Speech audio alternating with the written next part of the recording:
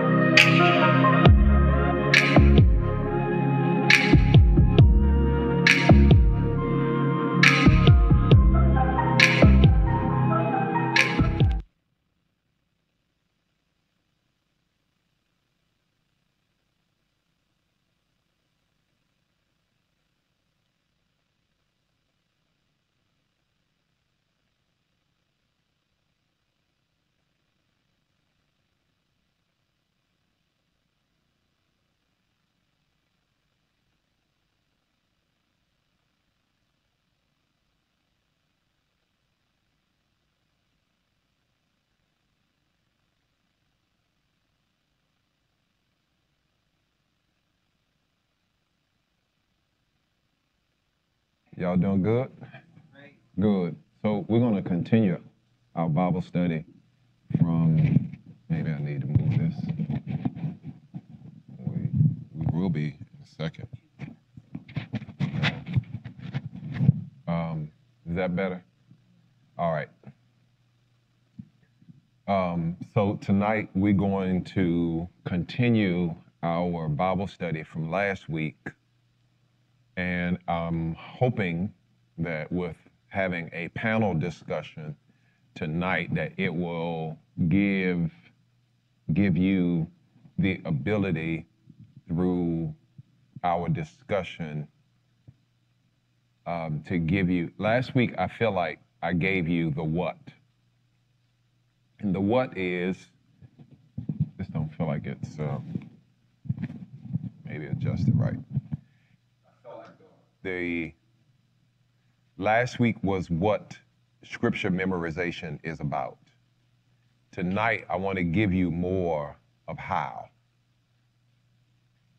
So last week, we talked about Psalm 119:11, thy word have I hid in my heart that I might not sin against you. We talked about keep this book of the law before you and all of those things.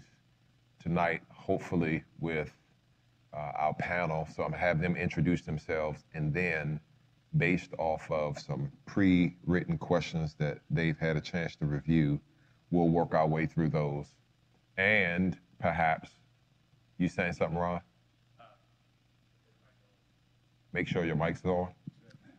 Check. Check. Okay. So, Check.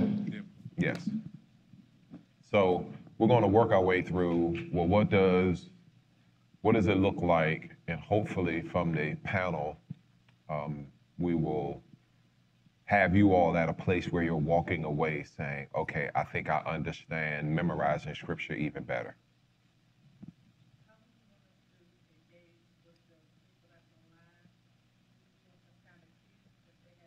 Yes.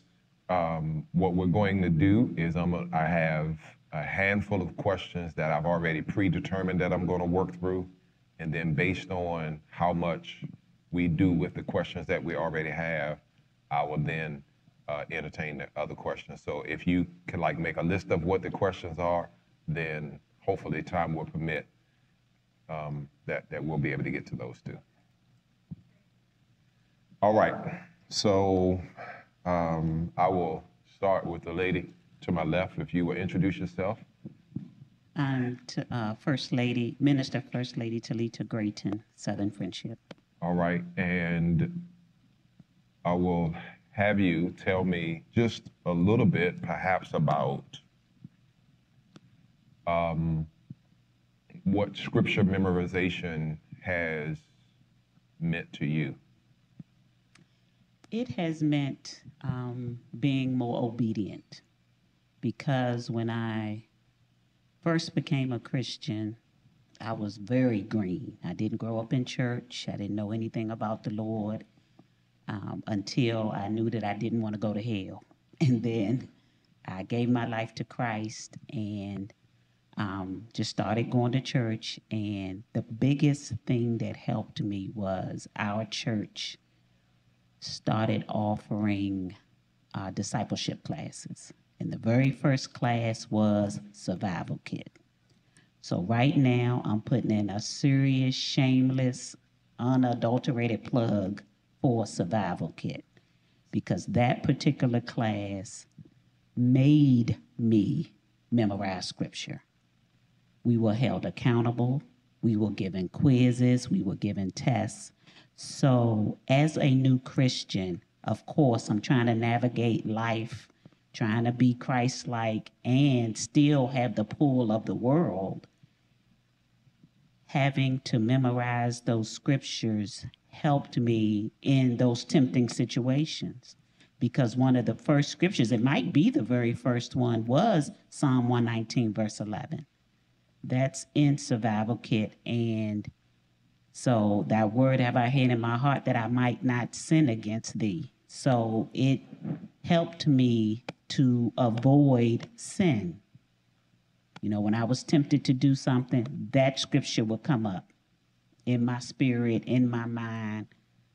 I don't want to sin against God. I don't want to sin. So that's what it's the biggest thing it helps me to do, not to sin against God, and to be, and I'm being held accountable by his word.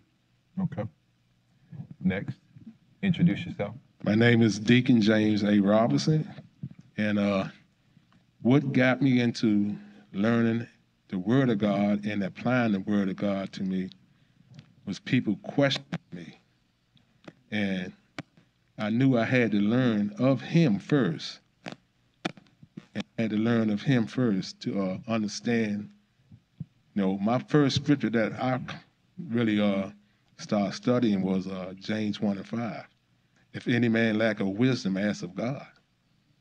So ever since I started learning that scripture, I said, that's how I'm going to learn how to learn scripture and apply scripture to my lifestyle. Mm-hmm.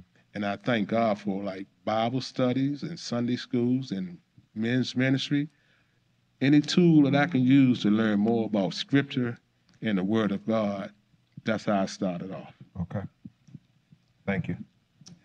All right. Hello, everybody. I'm Deacon Tim Harris. And I would say, as far as learning scripture, what it helped me to learn was that I wasn't in charge of my life there. Everything that I accomplished, and notice I put the word I, that's the way I was thinking at the time, until I hit a snag in my life. I hit rock bottom for a little bit. And that's when I learned, hey, look, it's not me, it's God's in control. And on that very same note, one of the first passages of scripture I learned was Proverbs chapter 3, verse 5 through 6. Matter of fact, that's in my email signature block there. And I learned it under the NASB, trust in the Lord with all your heart and lean not on your own understanding. And in all your ways acknowledge it, and he will make your path straight. Now, I know there's the different versions, it's direct your paths and so forth. But it definitely helped me to understand that no, everything I had accomplished to that point when I had hit rock bottom, that was not me, that was God's grace. So definitely it helped me understand that. Okay. Good.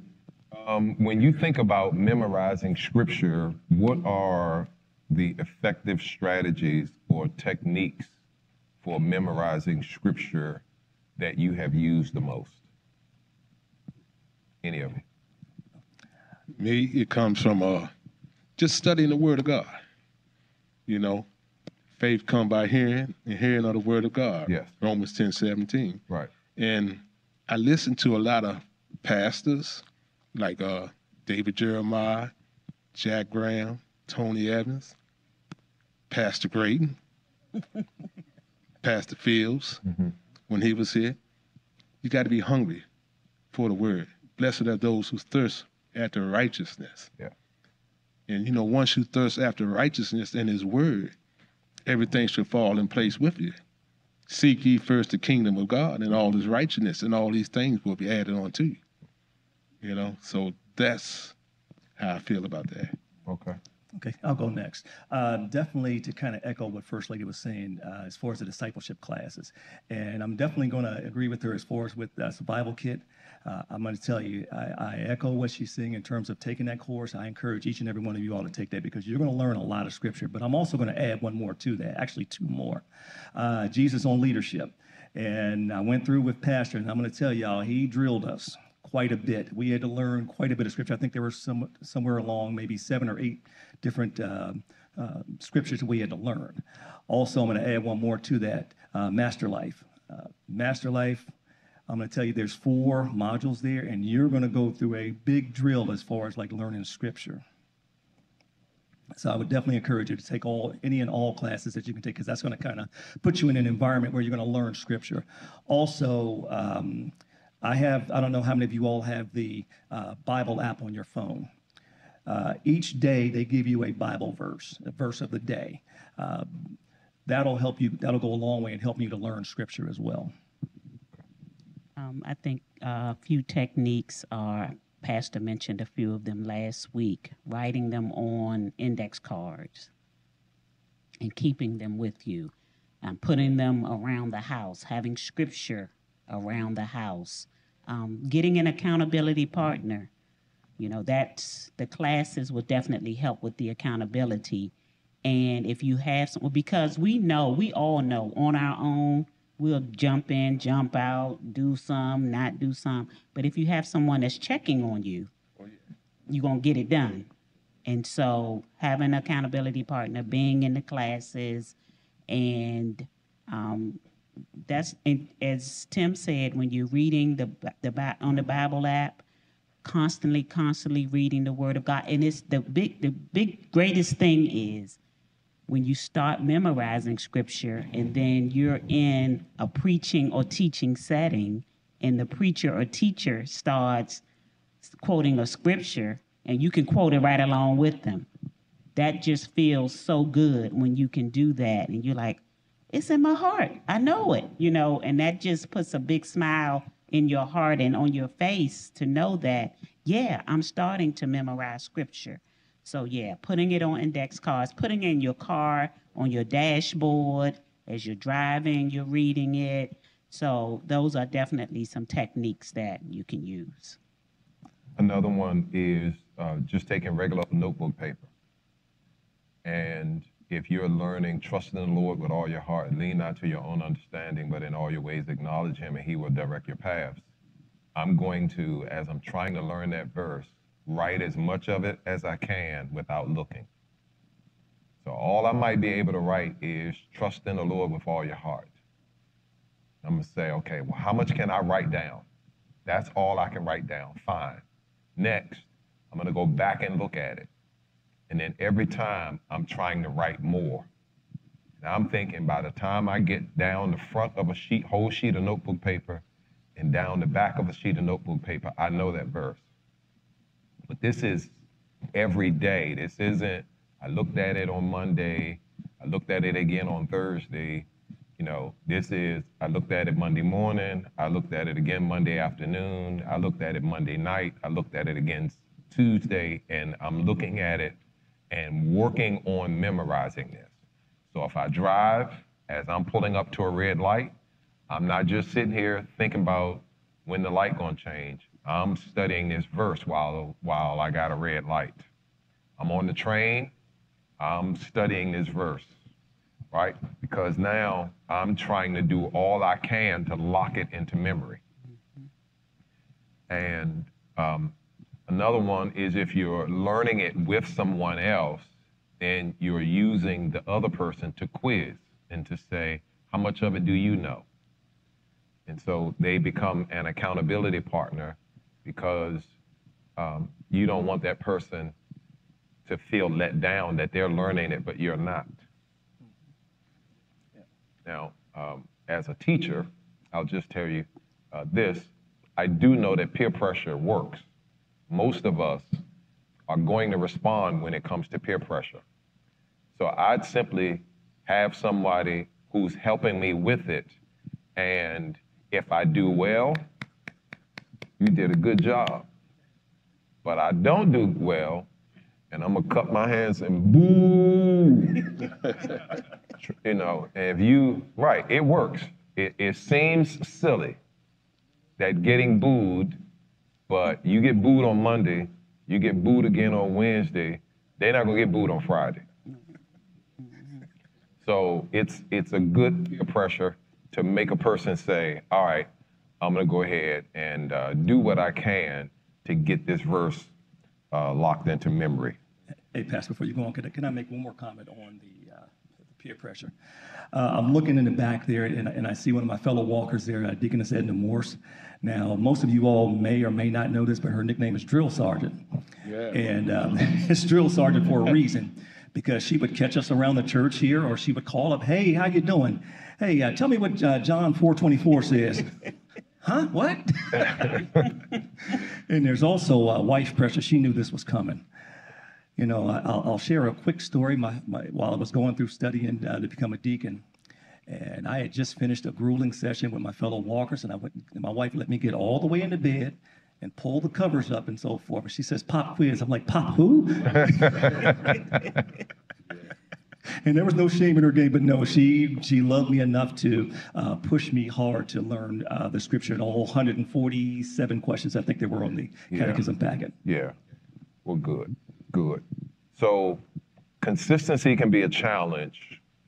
What would you recommend for individuals? What would you give them to say, this is how you can maintain consistency in memorizing scripture? You will be consistent if you do what? I would say incorporate it as a part of your quiet time. I mean, if you have that quiet time in the morning or whenever you do your quiet time, I would say incorporate it as a part of that. If you're spending 20 minutes praying and so forth, hey, add another 5 minutes to memorize your scripture and go over them. Yeah. With me, I love listening to the prayer line on Monday, Wednesdays, and Fridays. And like the day Minister Jaffa was in Ezra, chapter 1, verses, I think was 64 to 69. And every time he does scripture, I go back. And matter of fact, I'm gonna let y'all know, I'm really totally blind in my right eye. But that don't stop me. Mm-hmm. And I have partial vision in my left, but that don't stop me. Because I know the word of God says in Luke 1:37, all things is possible through God. So my phone, I use it a lot, where I can open my letters up wide and read and have God minister to me. But that prayer line and devotion on Monday, Wednesday, and Friday is really deep. And that's what I love about studying the Word of God. My quiet time comes when I get up out of the morning thanking God as I put my feet on the ground. Like yesterday, my wife was doing the praying. She did the praying. Mm-hmm. You know, I said, well, okay, So once I did finish the praying, I went downstairs in my little cave, and I listened to the Bible, the prayer line. And once I go from the prayer line, I open my phone up and I started reading. So the more you read, the more you be able to memorize scripture. And I am saying I'm not a Bible scholar or nothing. When I get up there at the podium and I don't have my Bible, because I study my scripture before I know when they tell me, hey, I want you to do scripture. So you got to be prepared. Yeah. So preparing is a good thing of learning how to do scriptures, preparing yourself. Okay. I think also if you set an alarm in your phone, maybe, morning, noon, and night, read over your scripture. Just set an alarm so that it reminds you, because we know life gets in the way, and by the time we think about it, we probably sitting in the bed or under the covers, and then you're gonna fall asleep. But I think if you set an alarm in the morning, sometime during the day, and then at night to either just read it, or as Pastor just said, to start writing it down, to write, a full sheet. And then, I think that's a good tool. I think the writing has been documented that writing is attached to memory. Yeah. So studies have shown that if you type something compared to if you write it, you don't remember what you typed. But there's something about a pen to paper or a pencil on paper, and the more you write it, the more you're going to memorize it.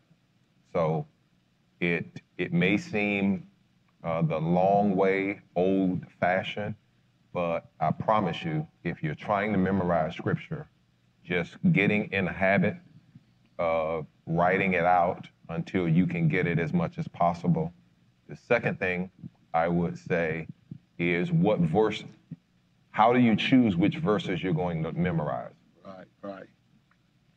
I'm just picking stuff that I'm reading. So I'm reading my Bible, this verse jumps out at me, and I determine I'm gonna learn that verse. It could be that I was taking classes, and because I was taking the class, you know, the class says you're going to learn Psalm 119, verse 105. You don't have a choice in that, right? So there's sometimes when there's someone else telling you what you're going to memorize, but then there are other times because you are reading your Bible on a regular basis, this verse jumps out to you. And because this verse just speaks to me, I'm now saying I'm going to commit that verse to memory. It may be something the preacher preached. It may be something we covered in Bible study. And now, because that verse really spoke to me, I'm saying I'm going to memorize that. That verse that I'm going to memorize may be speaking to a place where I am in my life. So as my wife talked about, we were very young when we came into the church. It's amazing now that it's 33 years later that we're walking with the Lord. But I remember as young 20-something-year-old believers following Jesus, how difficult it was. I never want to forget how hard it was walking in discipline back then. So those verses that challenged me to live discipline, those were the verses that I was memorizing. When my flesh was all over the place, in Galatians 5:16, challenges me specifically to walk in the Spirit. All right now. And you will not fulfill the lust of your flesh. This is night and day. Either you're going to fulfill the lust of your flesh, which means you're walking in your flesh, or you're going to walk in the Spirit. And I'm praying, help me, God, to walk in the Spirit before I walk out this house. I don't know what I'm going to see, but if I'm prepared now to walk in the Spirit, I won't be in the flesh. Right? Amen. So it is part of that, I would say, is putting yourself in a position where memorizing scripture, as they have said, is just part of what I do. I get up, I go to worship on Sunday morning. I come to Bible study on Wednesday night. I'm praying and reading my Bible in the morning, and I have a routine of what I do. Memorizing scripture is a discipline as a believer that's just a part of the rest of my life. There are things as a believer that I'm expected to do and I expect to do. Not only is it expected of me, but I expect it of me. Amen. So memorizing scripture, and which scriptures am I going to memorize? So you may be a mother and there's a verse that speaks to you as a mother. You may be a wife, there's a verse that speaks to you. It may be that because you're a husband or because you're a man, that verse is speaking to me, I'm gonna memorize that verse. And that's the process of beginning to do that. And I wanna encourage you that it's not impossible, because there's so many people who have memorized scripture. It may feel that way when you first start determining, all right, I'm gonna start committing scripture to memory. But I wanna challenge you about, you don't feel daunted when you learn a new song and you go, I wonder what is Fred Hammond actually saying? And so you start rewinding it and doing whatever else, or Yeah, looking up the lyrics on the internet, trying to figure out what is he saying and all of that kind of stuff. And you keep doing it, unless you're one of those hard-headed people that know the lyrics is wrong, but that's the way you've been singing it for the last 6 months. So you keep singing it your way, even though you know it's wrong. But that's. I would say you just have to make it part of your discipline. It takes discipline to pray. It takes discipline to read scripture, discipline to live holy. It takes discipline to memorize scripture. You know I'm memorizing that scripture. Galatians. You gonna memorize that one? Yeah, because I got a meaning out of that. Yeah. You know. Yeah. So, in what ways does scripture memorization enhance a person's ability to witness their faith to others and to do apologetics in the Christian faith? I would say it definitely enhances because you don't have to search for the scriptures. You don't know how much time you're going to have with this particular person. I think it's almost, you know how they say, what is it called, an elevator speech? Yeah. You really have to have that because you don't know how much time you're going to have with someone when you're witnessing. So you don't have to have your Bible in your pocket and say, okay, let's go to Romans, chapter, 3, verse 23. It's already in your heart. And I do have to say that there's an app. What's the name of that app? When you're witnessing to people, I don't know why. I just had it in my mind. Share Faith. And that makes it a little easier. And then even then, when the scripture is there, is always a great witness to someone, even if the scripture is there, but yet you're able to quote it.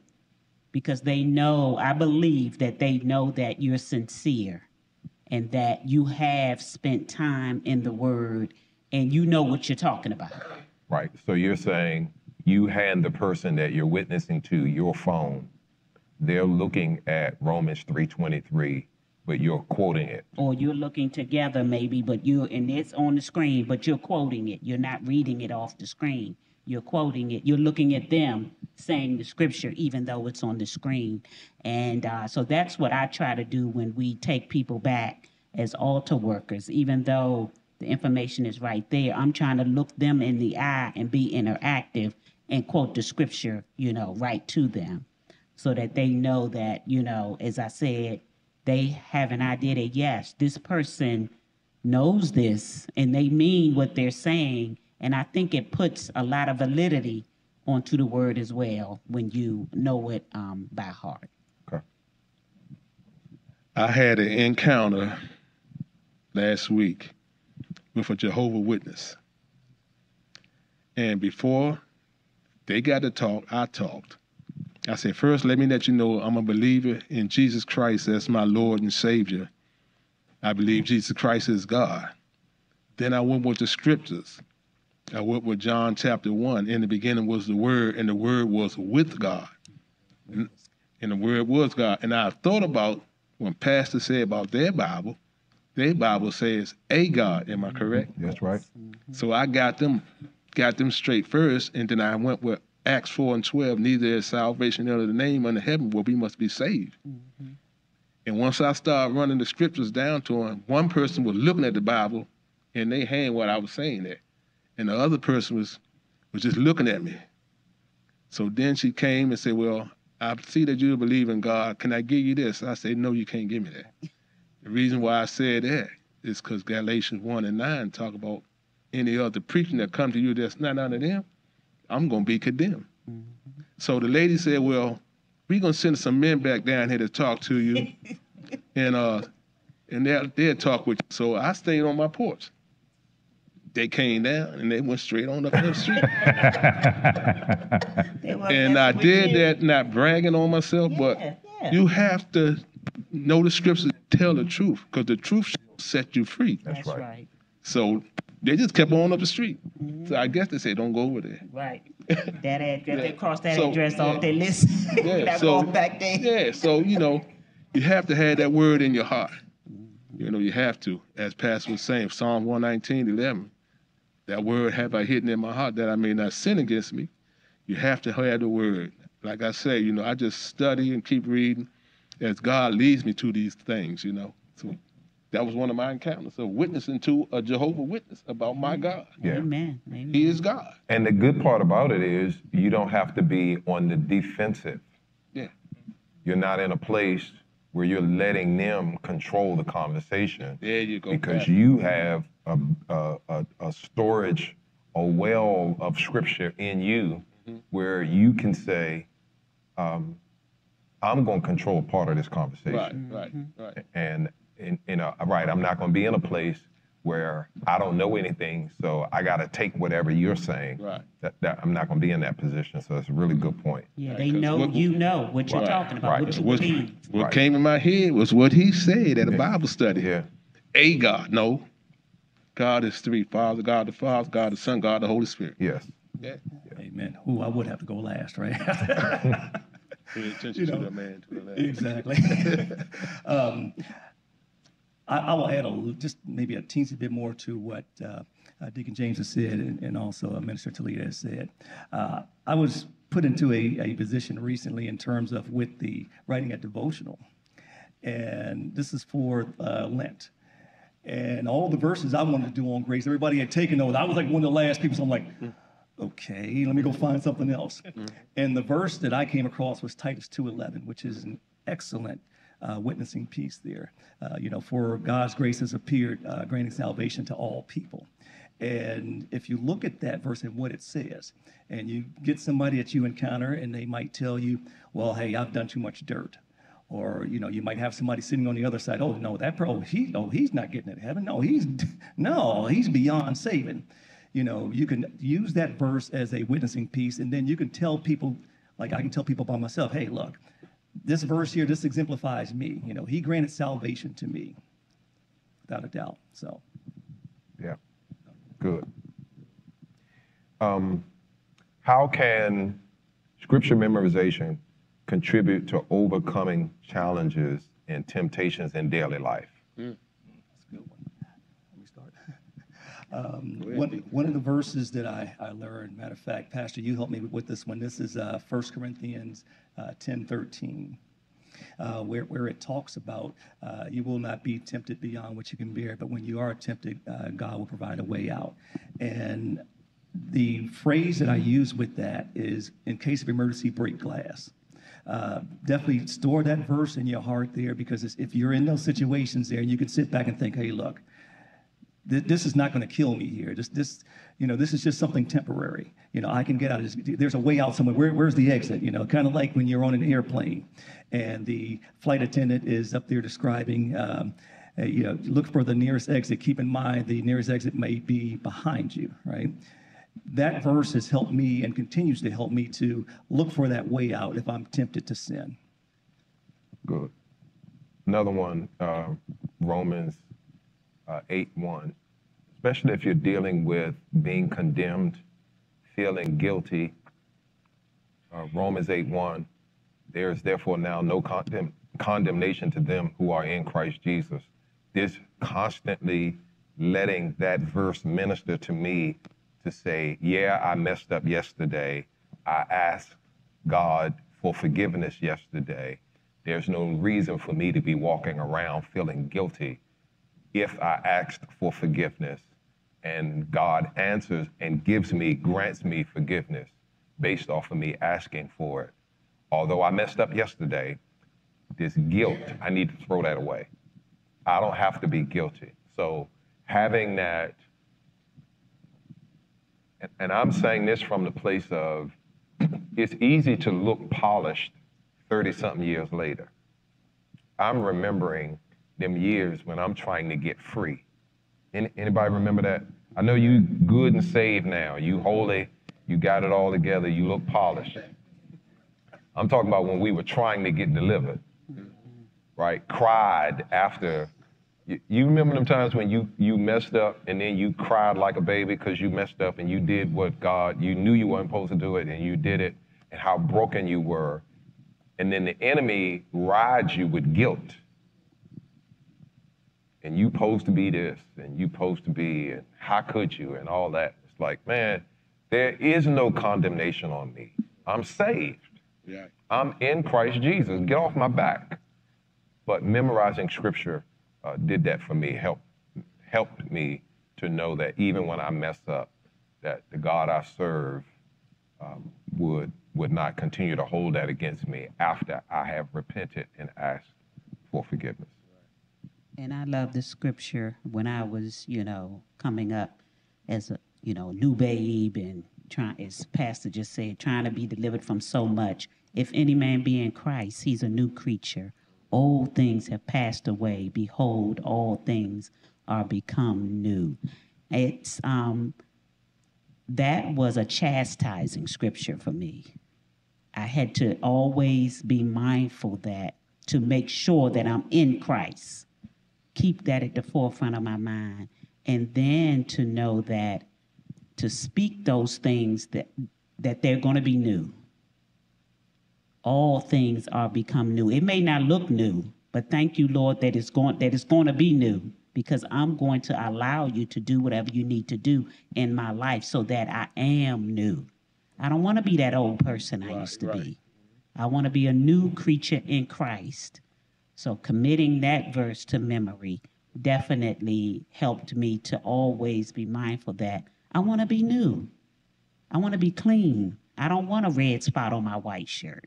I want my white shirt to be clean. So that definitely helped. I like that verse that First Lady just said too, because when I got saved and was going to my wife godfather's church, and I joined the church and I got saved. So one of our high school friends met up with my wife, and she told him about me, and the dude said, "Him?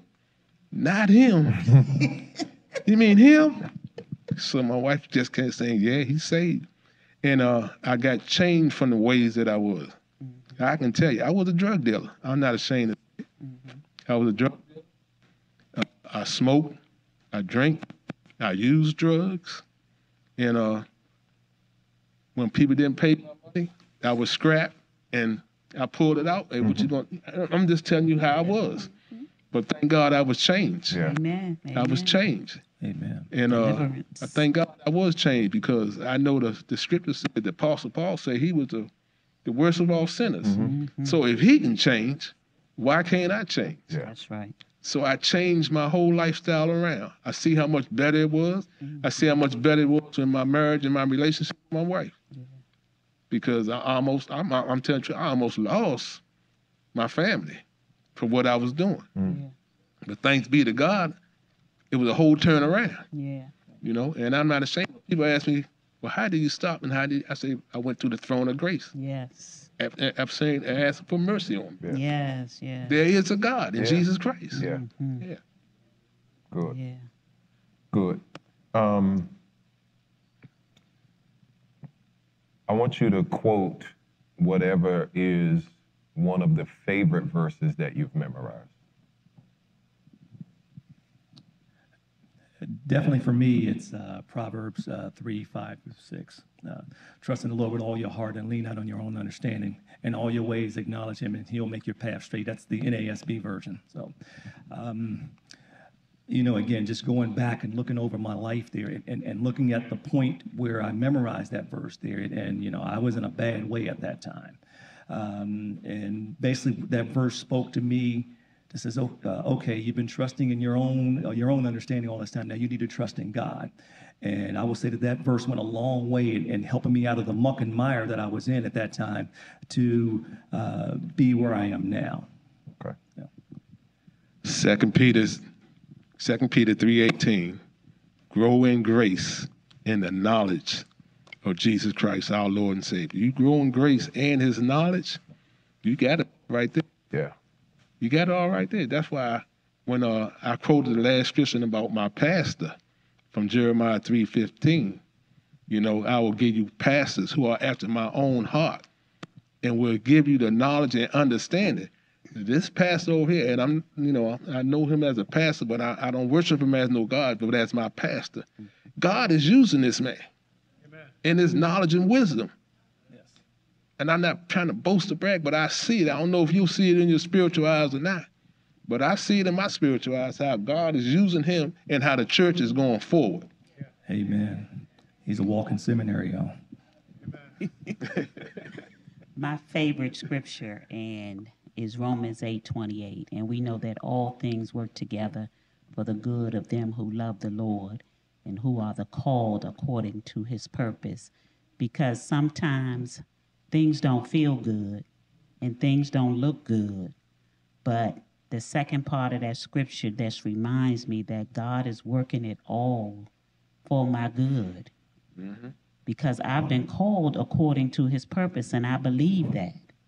And so that's definitely my favorite scripture, and that's my life scripture. You know, things happen, the doctors say things, stuff happens, but I know it's all working together, and I have to trust him, trust and believe that it's all going to work out for my good.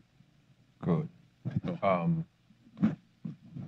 My cousin, Lorraine, is probably 90 or so now, but even 15, 20 years ago, there's a poem that probably takes her every bit of 12 to 15 minutes to recite. And so I wouldn't say every year, but frequently she would get asked to do her poem. I think it might be Langston Hughes or something like that. And she would just stand up and do this poem from memory. And I got jealous because I'm saying, if somebody her age can do this poem from memory, then you can learn scripture. Mm-hmm. I think she learned it when she was in grade school, she said. Now, she says the older she gets, she'll have to go back and rehearse that in order to be able to get up and do it in front of people. And so I then made up my mind, and it took me months, that I was going to learn the 24th Psalm from verse 1 all the way through the end.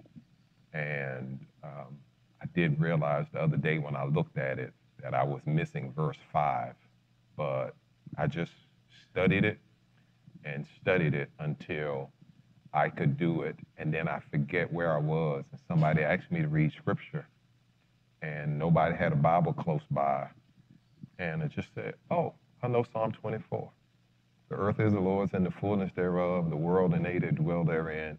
For he has founded it upon the seas and established it upon the floods. Who shall ascend unto the hill of the Lord? And he who has clean hands, or stand, who shall ascend unto the hill of the Lord, or stand in his holy place? He that has clean hands and a pure heart, who has not lifted up his soul unto vanity. I just did all the verses of it and just kept going. But it wasn't like I was showing off. It just was, hey, I made up my mind I'm going to learn Psalm 24. All of us know Psalm 23, right? We've memorized the Lord's, the model prayer, you know, our Father who art in heaven, hallowed be thy name. So learning big chunks of scripture is only hard if we tell ourselves it's hard. But it's really not that hard, right? I pledge allegiance to the United States of America and to the republic for which it stands. Right? You ain't said that stuff in 30 years since you were in school, but you still remember it. No. Right?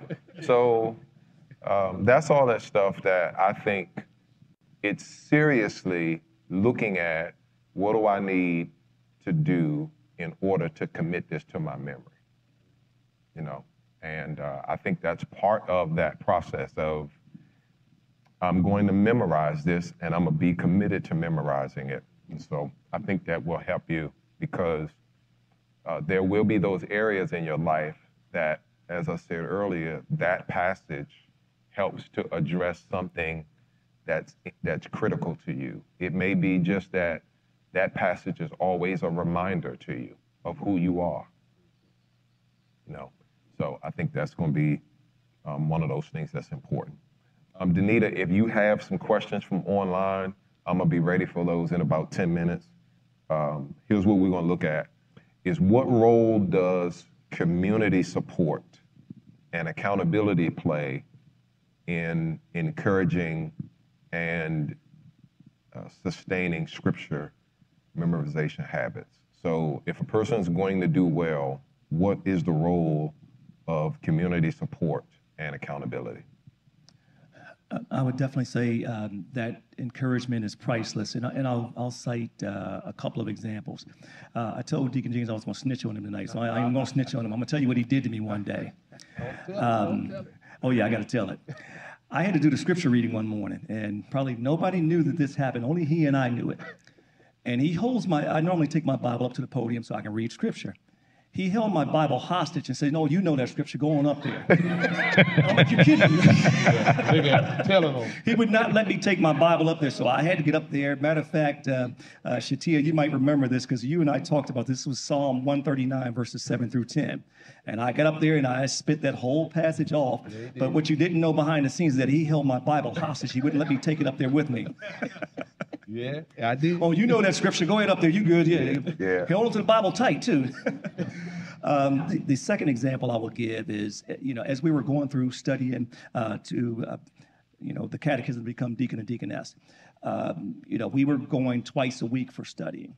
And definitely having, like, for example, with Deaconess Edna Morris, drill sergeant, as I call her, her calling me up or talking to the weeping deacon there, Ralph Winchester. Just having us, we were going through the same thing and sitting there quizzing each other and making sure that everybody knew each scripture. I mean, we gelled as a family, and we were determined that we all were going to go over at the same time. No person was going to be left behind. So that helped out quite a bit there. Knowing that, I had their back and they had my back. Good. I had an encounter in here. Pastor Phil was in here preaching, and he was preaching on learning scripture on a Sunday morning. And he said, if anybody that's on my ministerial staff or on my deacon board, they should learn between 15 to 20 scriptures, book, chapter, and verse. And I was sitting right here, and I said, man, that's kind of deep there. I had to think about it. And I started doing it. Mm-hmm. So I got some encouragement from him. Now, when I got catechized and went through everything, Deacon Larry, I know you back there, Larry. Reverend Wallace Johnson, is he here? Yep. Uh-huh. And I say, man, is he going to catechize us? Because when he come with you on something, you better have your lunch packed. But I stood up there and answered every question he asked me because he gave me encouragement. He calls me Jimmy. Jimmy, I know you can do it. Yeah. Yeah. But people in the church will encourage you. Yeah. Encourage one another. Yeah. Shouldn't have told on me, though, man. And I'll just reiterate, as I started off with, the discipleship classes are key. When you're in those small group settings, intimate settings, I call them as well, because you're getting to know each other. And we would have let's say we had class on Thursday, and when we see each other on Sunday, what's Psalm 119 verse 11? What's, then we had to learn the fruit of the Spirit and all those. Mm-hmm. And so that's the community support, the community encouragement, because we want each other to succeed. And I'm just praying that as a result of these 2 weeks of Bible study and us talking about memorizing scripture, that we would keep each other accountable, that we will ask each other, are we doing it? And how well are we doing? And maybe we'll get us a partner or two and start, bouncing off each other and helping each other to memorize scripture, because it's definitely key to your journey in Christ and overcoming any temptations and trials you have in your life, because you're not going to always have a Bible with you. All right. That's true. So you need it in your heart. You need something to keep you going, something to keep you sane. Yeah, I think that, and I think the accountability piece we underscore. I know folks who will say, if you leave me to myself, I'm probably not going to go walk. Mm-hmm. But I got somebody who going to walk with me and be checking to go, I'm in the parking lot, where you at? Right. I'm waiting on you. Yeah, I know it's drizzling, but I'm already here. You know, how far are you from getting here to the parking lot? And now I have an accountability partner from walking, or an accountability partner for whatever that might be. I think when it comes to memorizing scripture, it's the same thing to say, okay, both of us have to know this verse by this date, by this time, whatever that is, and that'll help you out. I think the other thing that's going to be critical is having a system of going back to review the verses that you've learned. Because if you learn a verse and then you don't go back to review that on a regular basis, you will say in 6 months, I knew that verse. You know, and so you might be at a place where you're saying, I don't review that verse every day, but I am looking at it once a week, or I'm looking at it once a month. And then, so you'll be spending all your time on a verse in a particular week. Then you feel like, okay, I've memorized that verse. That verse gets moved to, it's now reviewed weekly. But then there's another verse that I'm working on daily. And once I know that verse, it gets added to my weekly verses. But then there's going to be some verses that are my weekly verses that go to monthly. I don't need to look at it every day. I don't need to look at it every week. But I do need to review that every month. And that list of verses I'm reviewing in a month, maybe 40, 50 verses that I'm reviewing, because these verses are those that I really do need to have in my heart. So I have verses, whether that's a flip card. I will also say for you, you want to get in the habit of saying the address of the verse, that this is Psalm 1, verse 2, and then say the verse. And then after you've said the verse, repeat the address again. So this is 1 Timothy chapter 3, verse 16, say the verse. And then after you're done saying the verse, this is 1 Timothy chapter 3, verse 16. If you do that, it will lock in your memorization. I'm thinking of some things now just to give you to clue. Once you know the verse, then quiz yourself with giving yourself the address. What does this verse say? Because it's easy to say, if you tell me, trust in the Lord with all your heart. Oh, it's like, oh, that's Proverbs 3:5, right? But if you say, okay, give me Proverbs 3:5, that's a little bit different, right? So one of you should be quizzing yourself both ways. Quizzing yourself with, this is what the verse says, here's the address, but also quizzing yourself to say, this is the address, what is the verse? So if you have flip cards or index cards, you're putting what the verse says on one side, you're putting the address on the other side. So there are times when you're looking at the address and saying, quote the verse. Then there are times when you're looking at the verse and saying, what's the address for that verse? Because when you talk about apologetics, you talk about witnessing, you're not going to be able to say the Bible says. You want to be able to say Psalm 24 says, right? You want to be able to quote Leviticus chapter 16, not just the book says. Because unfortunately, people have lied about what's in the Bible. And so now when you say it's in the Bible, they're going, where? Right? The Bible is a huge book. And so you just saying it's in the Bible doesn't work anymore. That's not going to be good enough. Any of you all have questions for our panelists? Any of you all in the audience here have any questions for our panelists? All right, here's a question. Is it best to remember, this looks like Patricia Hunter, is it best to remember studying by verses or by studying an entire chapter? I guess I can go first. I would say, I'm going to call this the step approach.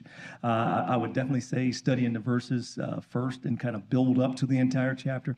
Now, if you look at Psalm 119, which is the longest chapter, that's going to be kind of rough because that's 176 verses. But As far as the other ones, if you're going to try to study the whole chapter, I would say go stair steps, bit by bit, study one verse at a time. I do think it's important, Patricia, to understand what does that verse mean in its context. Because oftentimes we quote verses out of context. So I need to know, what is this chapter about?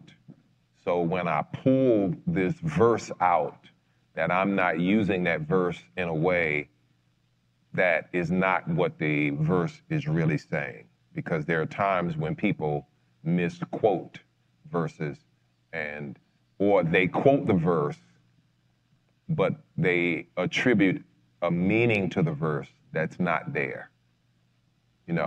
I'll give you all an example. Y'all can look at this one. 1 Corinthians chapter 2, I think it's verse 8 and 9, says something to the effect of, eyes haven't seen, ears haven't heard, neither has it entered into the heart of man the things that God has prepared for them that love him. But if you don't look at verse 10, then that verse means what people try to say it means. But as soon as you look at verse 10, the whole context changed. Verse 10 says, but he has revealed them to us by his Spirit. So to say, eyes haven't seen, nor ears have heard the things that God has prepared, but he has revealed them. So we're trying to say, no eye has seen, no ear has heard, but it's already been revealed to us. So that verse really, I'm not saying we shouldn't ever quote it, but the way the majority of people quote that verse is probably not a way we should quote it. You get what I'm saying? So I don't want to just learn a verse if I'm going to be quoting the verse in a context that's not true. Here's an example. Years ago, my wife hugs a little boy and said, boy, you so crazy. His grandmother decides he's going to sue my wife because she said, boy, you so crazy. I did say that. That's not what I meant, and you know that's not what I meant. So she goes to court saying she called my grandson crazy. You get what I'm saying? You've taken what I've said completely out of context. And there are times when we're guilty of doing that. So I think if I'm learning scripture, I need to understand the context that verse is in. And it's in understanding that context that I can make sure that I understand what did it mean back then. And once I understand what it means back then, I can apply it to today. Does that make sense? No. Because it's going to look, one, I'm going to look foolish if I'm quoting a verse out of context. But the second probably is even worse. I could look manipulative, like I'm trying to manipulate the people of God or trying to lead the people of God astray, and I don't want to look like that. You don't want to look like that either. So very important to understand the context before I start quoting a verse or memorizing a verse. I want to make sure I got it properly. Yeah, I was going to add one more to that, Pastor. I think one of the verses that gets quoted quite often is, I believe it's James 4:2, you have not because you ask not. But also, if you go back to Matthew 6:33, seek ye the kingdom first. If you're asking for something in a selfish manner, then you're you're taking the James 4:2 out of context, and you're not following what it's mentioning in Matthew 6:33. Right. Okay. Did you have another question from online? No? Okay. Is there, when you think about the person who is trying to get started, they haven't done good, they haven't even thought about it. These last 2 weeks is the first time they've ever thought about memorizing scripture. Where would you advise them to start? I would say start at 2 Timothy 2:15. Study to show yourself approved unto God. Okay. Working rightly dividing the word of truth from the word of God. You start right there. Everything should be smooth sailing. It's still going to be hard. Yeah. And memorizing scripture. But start right there. Study study to show yourself approved, not to man, Yeah. but to God. Yeah. I would add to that, if you look at the verses that comprise the Roman roads of salvation, I would Okay. add that to it as well. Okay. And I would want to add the Psalms and Proverbs, because a lot of those scriptures just flow and they talk about just life, in general. So I would say, also can take some scriptures from the Psalms and Proverbs. Right. I would not start off with big chunks of verses. I would definitely pick verses that are simple to understand and don't have very complicated concepts. Psalm 1, verse 1. Blessed is the man that walketh not in the counsel of the ungodly, nor standeth in the way of sinners, nor sitteth in the seat of the scornful, but his delight is in the law of the Lord, and on his law does he meditate day and night. You would take something really simple like that. It's not complicated. It's very easy to walk along with, and as I was doing it, Sister Dana was quoting that right along with me. But that's one of those ones that's not hard, right? I can remember it's Psalm 1, verse 1. I'm going to start right there. John 1, verse 1. Genesis 1, verse 1, right?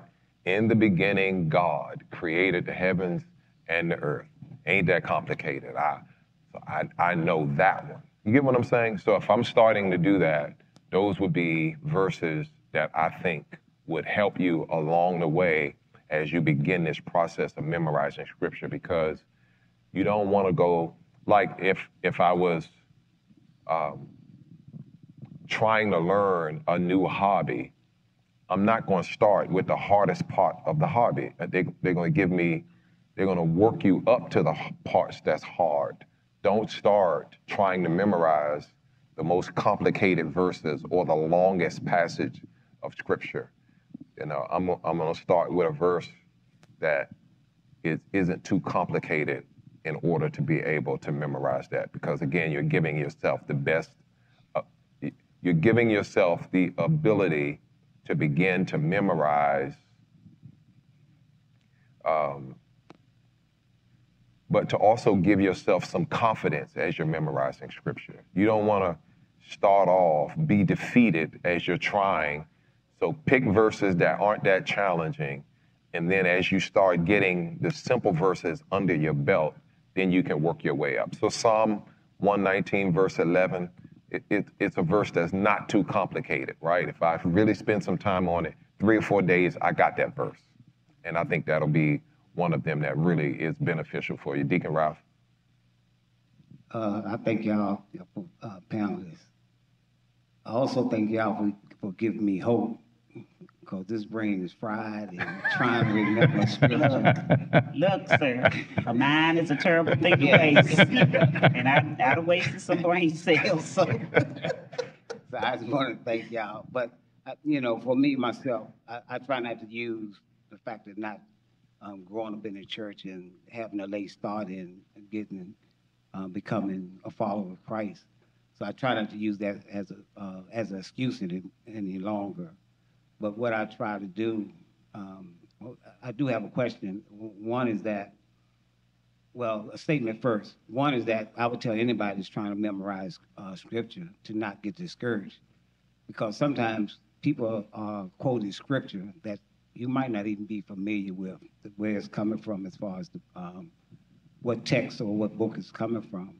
So it's good to just memorize scripture as it applies to you, or the best that you can.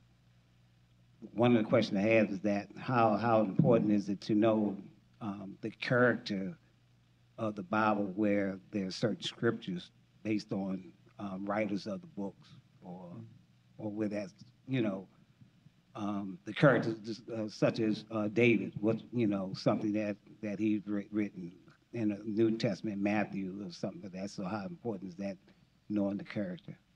Okay. I would say that it's very important, because then it gives you clues to the context. Like David, Psalm 51. You can just read that, but you need to know the history behind that. That's right. his sin, what he did. Why is he saying, you know, it's against you, oh God, that I've sinned, and wash me, clean me, you know, then I can show others. So I think it's very important to know the context. With a lot of Paul's writings, you have to know that he had been shipwrecked. They were trying to kill him. You know, there was so much going on in his life. And, you know, he wrote Philippians from prison. He in prison writing a letter, encouraging other people. So it's, you know, it's just really, it's good to know the character in the background of the writers so that you can walk in their shoes almost, you know, see, you know, why, you know, the why to their writings. And me and Deacon Tim was discussing that in the lobby about the characteristics of David in Psalm 51. We was talking about why that was, because he sent the man to get killed because of the sin that he did. He committed sin, you know, adulteries, and sent Uriah to the front line to be killed. And me and Tim were just talking about that, and I'm glad you brought that up. Yeah. The direction I'm gonna go as far as the story of the demoniac legion. Now that's across all three of the synoptic gospels. And if you read Mark and Luke, those two versions of that story track very close. But if you read Matthew, there's a lot of detail that's in that version that's not in the other two gospels there. So understanding that Matthew was a tax collector and he's probably a lot more detailed there, that kind of helped me to put into context, okay, this is probably why there's a lot more stuff here versus the Mark and the Luke version. Yeah. I remember memorizing, I think it's 1 Corinthians 2:14. The natural man receives not the things of the Spirit of God, for they are foolishness unto him. Neither can they know them, for they are spiritually discerned. I knew that verse and had memorized it, but didn't understand it. And then I remember one day reading that verse again, and it jumped out to me that the spiritually discerned, I didn't get that part. The things of the Spirit of God are spiritually understood. But a person who is natural doesn't have the capacity to understand something that's of the Spirit. This is an outdated, well, I can update this. It's a person. I was going to use a transistor radio, but that nobody knows what. Wendy don't even know what that is. But it's having a broadcast on XM or Sirius, but you got an old car that don't even have XM or Sirius in it. So you may have a radio, but you don't have the capacity to get XM. You don't have the capacity to get Sirius. So it's not that it's not being broadcast. Your car doesn't have the capacity to receive XM stations. Does that make sense? Yep. The things that are coming from the Spirit of God are understood. They're discerned in the Spirit. A person who is natural, who has not been born again, does not have, they like a car that don't have XM. It's not that XM is not right there. You just don't have it. And so I knew the verse, had memorized it, but that verse wasn't as powerful to me as it could be because I didn't understand completely what that verse meant. All right. That's one of the survival kit verses. Yes. 1 Corinthians 2:14. I'm gonna mess this person's name up. I think it's Weeds. I'm a guess. If it's not, I guess it's Odes maybe.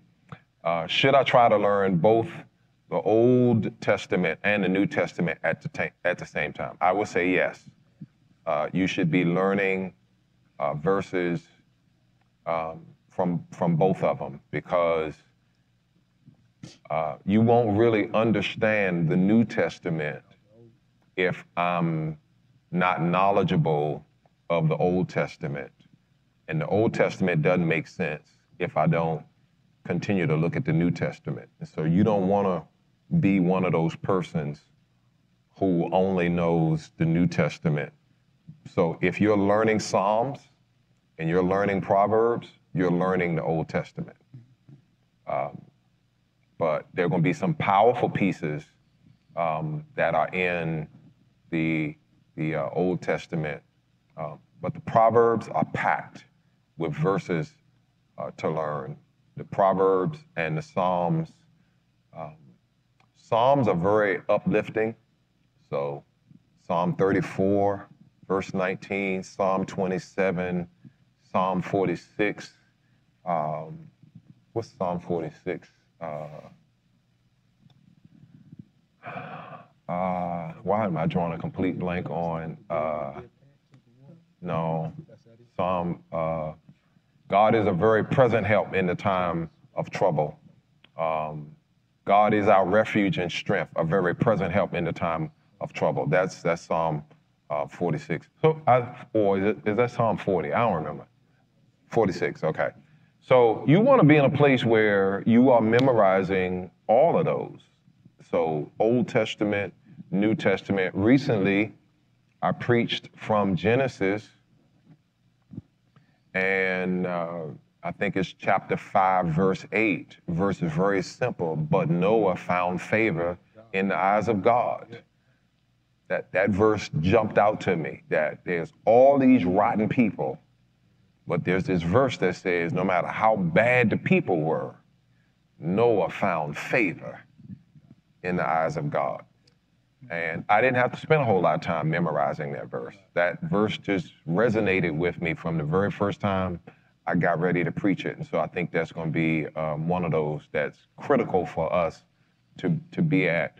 Why am I memorizing this verse? Not just randomly picking verses to memorize, but this verse, I'm memorizing this verse for a specific reason. There's something this verse is going to do for me when I memorize it.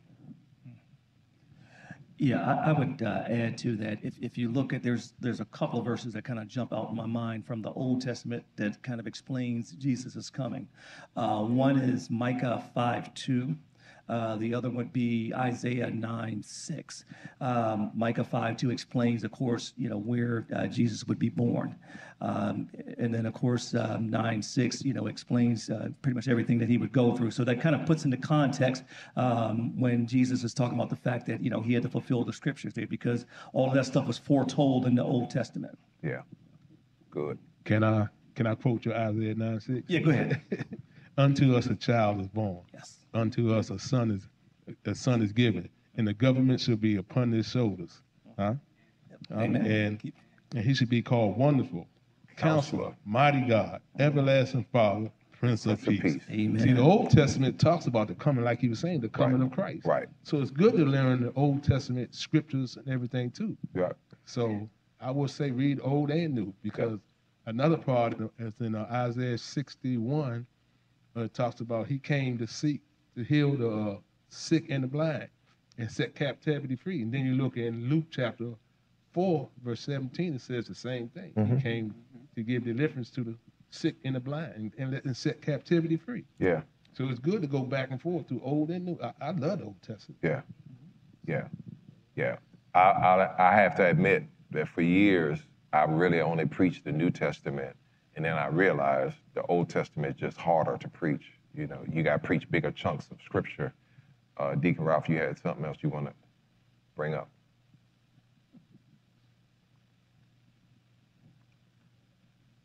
When studying scripture, is it good or to go? You have various translations: ESV, King James, NIV.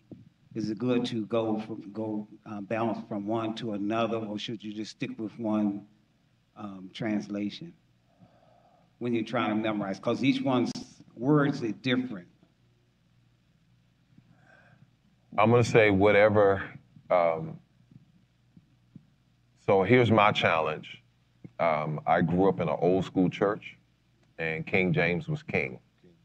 So until I started pastoring, I was preaching and teaching all exclusively from King James. So most of what I learned 20 to 30 years ago, I can't unlearn that because it's King James. It's just, that's what's in there, that's what's gonna be in there, right? That's like Prego is in there.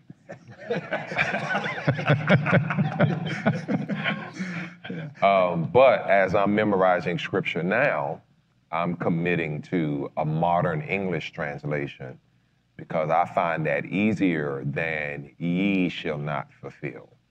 But that's what I know, right? So visiteth and all of that just makes it cumbersome for me. So because I don't know anybody who visiteth anyone today, right? That's a 400-year-old language. So I don't want to memorize something that's 400 years old, but that's not to say for the next person. So I think it's an individual choice. I think a person has to ask, which one of these is going to be, one, do I understand the most? Two, is the easiest for me to memorize? Three, is the easiest for me to maintain, right? Do I understand it? Can I memorize it quickly? And then once I've memorized it, can I hold on to what I memorized? If one version gives you a much harder time, then I don't see the purpose in memorizing from that version if it ain't gonna be one that helps me to get it quickly, hold on to it, and then maintain it over a long period of time. The only thing I would add to that is make sure, as Pastor always says, and I'm shocked he didn't mention it, that you're not learning a paraphrase, that you're actually learning a version, a word-by-word translation, that you're not learning something that has omitted something or just kind of put it in their words. Right. You know, make sure that your version is a true version. So that's not to throw shade on the Message Bible, Because, not to throw shade on the Good News Bible. Those are good to read, but I understand they're paraphrases. This is someone, Peterson's Message Bible is good to read, but this is somebody saying, this is my take on what the Bible says, as opposed to this is what the Bible says, right? This is them saying, this is not, so Tim, you was gonna say something, then I'll jump to this question here from Trina. Okay, I was going to say that the NIV is my baseline, but sometimes I go in and do a version comparison where you can like line up 3 or 4 different versions, and if one of those versions of a particular scripture grabs me a little bit better, I'm like, okay, all right, I'll use that one. But for the most part, I use NIV as my baseline. Also, I was going to kind of throw this in here in terms of I can remember starting the catechism packet over at Edgewood, and we came over here, and all that stuff I learned in NIV, I had to learn it in King James Version when I got here, so I had to start all over again. Yeah. So this is Trina Winchester. Is the King James Version the only complete Bible, and the NIV is missing something or scriptures? So no, it's a good question. The challenge is the King James was translated from one set of manuscripts. The NIV, ESV, New Revised Standard Version, NRSV, NASB, and there's so many of them. Like it's the alphabet soup when it comes to translations of the Bible. What's important is to understand is that they're not translated from the same manuscripts. So I don't want to get too much in the weeds here, but I think this is an important question that I should spend some time with. So there is no original version of the Bible. What we have are fragments of the Bible. They have, we don't have, let's just take Isaiah, for instance. We have pieces of Isaiah. So we have the whole book of Isaiah. But there was no place that they found all of Isaiah. They found part of Isaiah chapter maybe 24 through 36. And then they found somewhere else, they got another piece of it and another piece of it. And then they've got all of Isaiah, all of Malachi, and so forth and so on. So they have all of those transcripts, and they use those transcripts to translate modern English version. The King James Version, however, is 400 years ago translated, and King James is translated from Latin. And the Latin was translated from Hebrew, Aramaic, and Greek. So catch this now. The original Bible is translated. There's one set of manuscripts that's translated from Hebrew, translated from Greek, translated from Aramaic into Latin. And then after they had the Latin Bible, they determined that they wanted an English Bible. So the King James Version of the Bible is a translation of a translation. The modern English Bibles are not using the manuscripts that the King James Bible was translated from. They're using other manuscripts. Therefore, those is not original. We don't have any original Bibles. All we have are copies of the Bible. So when we say they were translating Paul's letter, they're translating a copy of Paul's letter. There's nowhere that we can get one of Paul's original letters. Make sense? We don't have James's original letters. We have copies of James's letter, right? So they had what they called circular letters. They'd send the letter perhaps to Ephesus. When the letter got to Ephesus, they would make a copy of it, except they didn't have a Xerox machine. They wrote it. And then when they made their copy, they would send it on to Philippi. And then when it got there, they did what? Made a copy of it.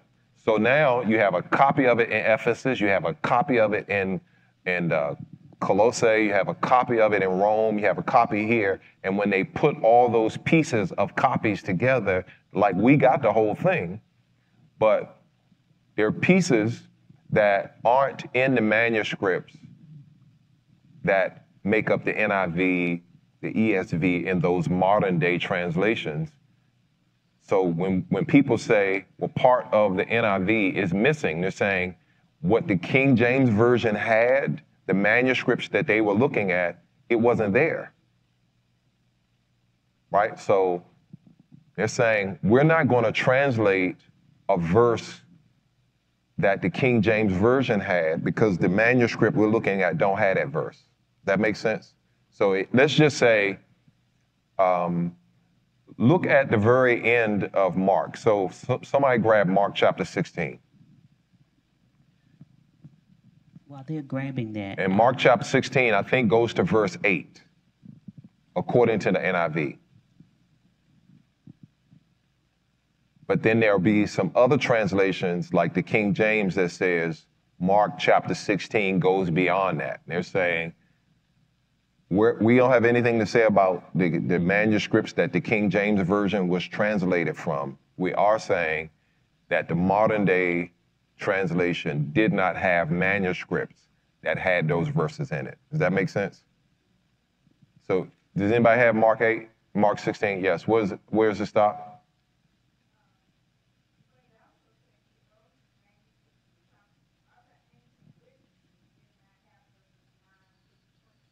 Okay, so the NIV was translated from manuscripts that have Mark chapter 16 up through verse 8. If you look at the King James Version, it'll go through verse 20.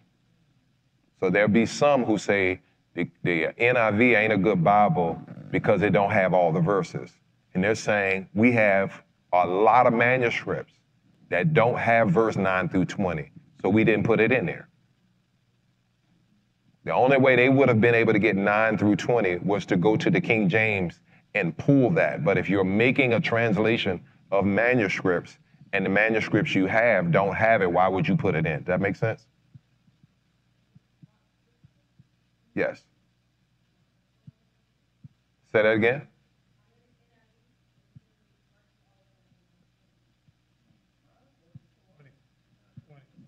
Okay. Is there any note there that says? It should be a note. Yeah, usually they'll say some manuscripts or some. There's usually some kind of note there. Do you see anything, Shatia? You was gonna say something. I was just gonna ask, follow up to the question that I had. The statement that I made. The NIV was translated from the original. That's when I say original, I mean like the Greek, the Aramaic, and the Hebrew. Hebrew, right? Yes. So that's the major difference between all the modern language, modern English translations, like the ESV, the NIV, New Revised Standard, New American Standard. They are not going to the King James. They're going past the King James. They're going all the way back to the oldest manuscripts they can find.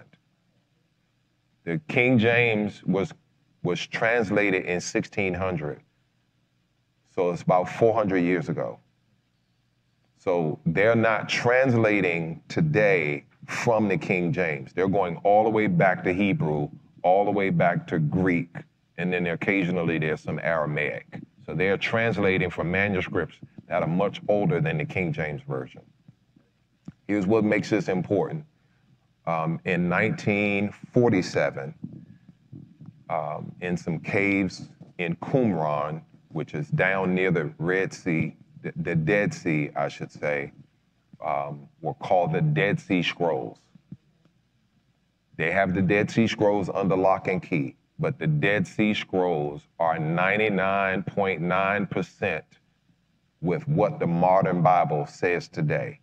So they are finding a piece here and there, but for folks to say man wrote the Bible, they found in a cave in our lifetime. If you don't believe me, Google will back me up. I'm saying this, and Google agrees with me. It's called the Dead Sea Scrolls.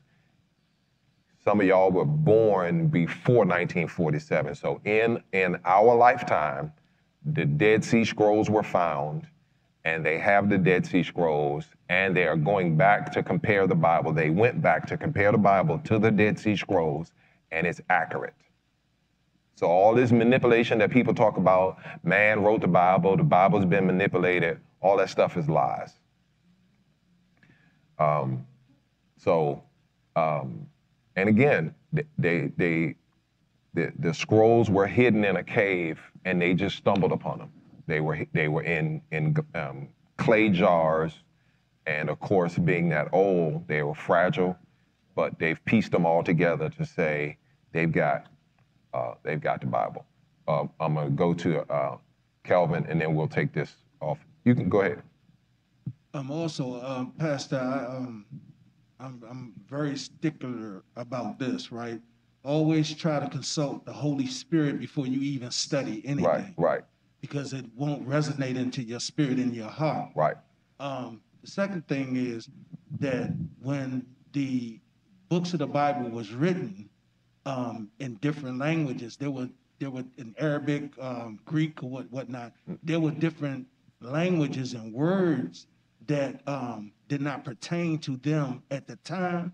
Like what's in Arabic was in Arabic, but they never used the Greek language to, if you understand me, to whatever the words that was in the Greek language, some was taken out because it didn't matter to them in Arabic, like whatever words they're using. Does that make sense? It does, but so when I took French in 8th grade, we say, what time is it? French don't have a phrase like that. They're asking, what hour is it? Quelle est-il is not, what time is it? But when they translate what time is it to French, it's what hour is it? In French, you're saying, in English, we're saying, my name is. In French, they're saying, they call me. You get what I'm saying? But it's not a word for word, but but it's a translation. This is what we mean. So, but it's like that with anything. One of my favorite lines from the movie Amistad is, I can't remember who the president was, but he's saying, something is almost. And he said, we don't have a word for that. It either is or it's not. We don't have almost. So I just remember in that movie that there's, as you're trying to make a translation, you're trying the best as you can, right? So when you say in our language, something costs an arm and a leg, that's an idiom. How do you translate that into another language? You get what I'm saying? So they're doing the best they can when they're translating it. Take that. Before you dive into memorizing, this is Turner. Before you dive in, maybe Paulette Turner, maybe before you dive into memorizing scripture, is it important that you take the time to figure out which translation you memorize as well as which of the books you start with? Yes, it's very important to start with there. And again, I wouldn't start with the hardest translation. And I know for some of us, we hold King James, tight to vest. Pastor better not say nothing because I'm going to keep my King James. I'm not telling you what to do if you want to keep your King James, but it don't make sense if it's hard to learn. It's hard to memorize. That don't really make sense. Yes, and then we got to go. Okay, I'm asking this question in part for the covenant community of Southern Friendship Missionary Baptist Church. And I want to be very transparent about saying that because to a great degree with the topic, first, thank you very much for your panel and the effort of what you're doing to have us know the importance of this. But as a church, we're pretty much babies when it comes down to the practice of this, the actual function of it, the impact of it. And my question to the panel, or my request of the panel, is how do we get the church to be transparent about their actual knowledge and skill level of this, but then have a desire for this? I would say, as I said twice already, the transparency comes with getting into these classes where you have to memorize scripture and doing it. And I think that's an issue with some people. They feel like they're of a certain age. They've been in the church for 20, 25 years, so they don't want to take this class. Oh, that's survival kit. That's one of the first class, spiritual class. Yes, get into it. Take it. Start memorizing scripture. It's going to be some stuff in there that you learn. It's going to be some stuff that the light bulb goes off and you say, thank you, Jesus, because I never knew this. And I think it just takes some humility to be able to do that. It's going to take some humility. Yeah. And, and I'm telling you, it'll change your life. That humility will change your life. You're going to wonder why you waited so long to do it.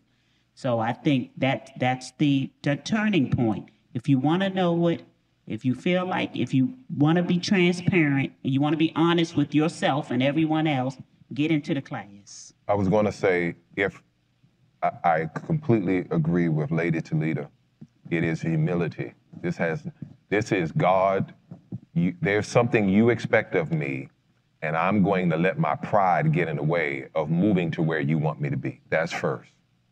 But even if I am prideful and I don't want people to know, I can begin to learn scripture privately. I can partner with someone to say, I want you and me to learn. Nobody in my church know that I don't know scripture, but I'm beginning to build up my arsenal of verses that I have memorized so that they never know that I didn't know. So I could be a year from now with knowing 20 verses and folks go, oh, girl, you know scripture. Yeah, I know scripture. You don't know I didn't know anything in April, but we get to the end of the year and I know a whole bunch of verses. So you just can't, if you have an ego in our faith, it doesn't work. There's a high level of humility that it takes. And I think it's through that humility and somehow we have convinced people that living for Jesus is easy. So when we start looking at the things that are challenging, like fasting, like praying, like living holy, memorizing scripture, closing your mouth and not saying what you feel like saying, and keeping your hand at your side and not swatting at people and all that. We act like it isn't challenging, but it is challenging. And so when we get to a place where we're going memorizing scripture is hard. It is. But you can do it if you have a heart to please God. I think that's got to be the foremost. We're 2 minutes over, so would y'all help me to think? I want to say quickly, even if you're a leader, take the class to be able to teach the class. If you've never, been in the class before, or you might want to teach it, take it to teach it. Yeah. I'll say one thing too. Okay. Reverend Johnson always says it's in the house. It's in the house. When you want to learn something, if somebody come to you, Deacon Tim came to me and told me about a class on unsung people in the Bible. He said, would you like to be in? I said, yeah. He said, would you like to teach in? I said, yeah. And I took the challenge. And first of all, I asked him what the verses that people talked about. So once he told me everybody talked about, I said, well, I'm going to bring you some verses where people did not talk about. So I took the challenge. But like I say, you got to want this thing. You got to want to know more about the Lord. That's why you got Sunday schools and Bible study. Right. I love Sunday school when he got some dynamite people that's ministers doing Sunday school, like Minister Robinson.